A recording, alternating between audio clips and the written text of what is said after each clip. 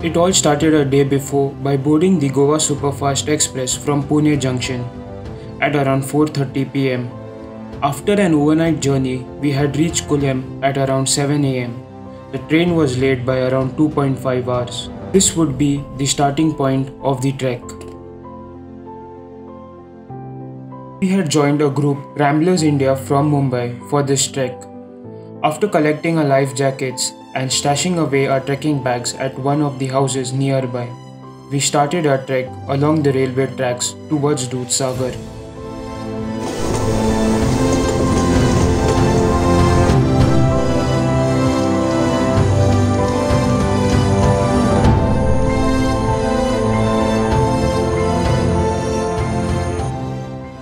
After walking for an hour along the railway tracks, we took a left just before Sonalium railway station, which brought us toward the track. We had a breakfast at one of the houses at Sonalium and continued our trek towards Dudhsagar.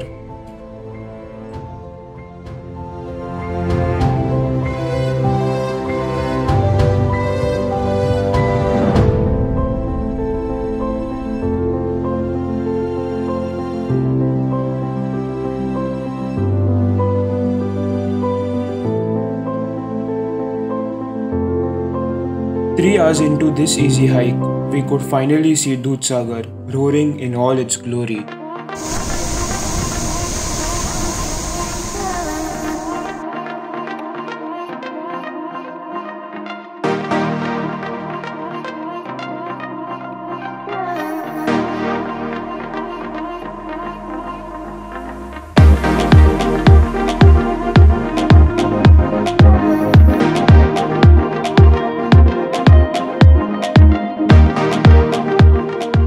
After enjoying for an hour or so, we headed back to Kulem, where we had our lunch.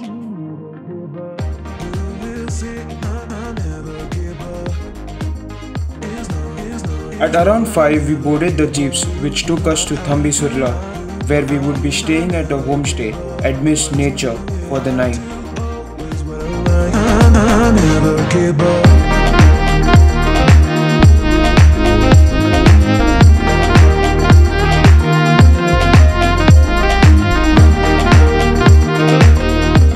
As it started to get dark, this place was something to experience in person.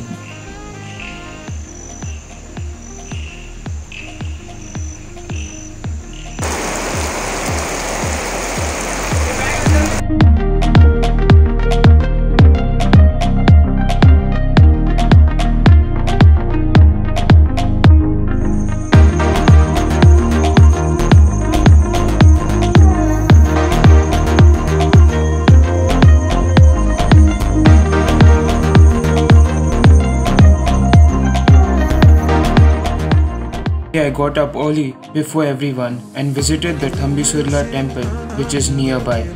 It is an ancient temple with intricate artwork.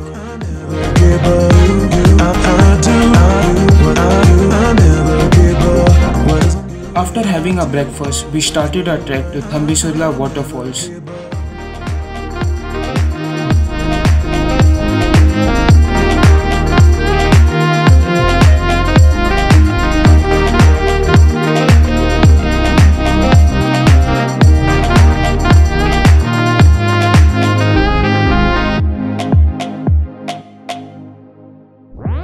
A 1.5 hour hike through water streams and beautiful forest will bring you to Tambdi Surla Waterfalls.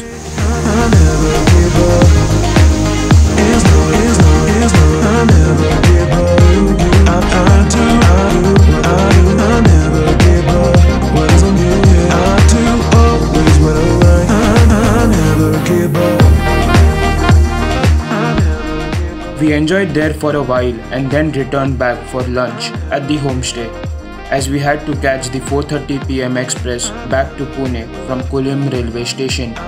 Overall, both the trails were very easy and had scenic views all along the way. Hope you liked the vlog. Do like, comment and subscribe.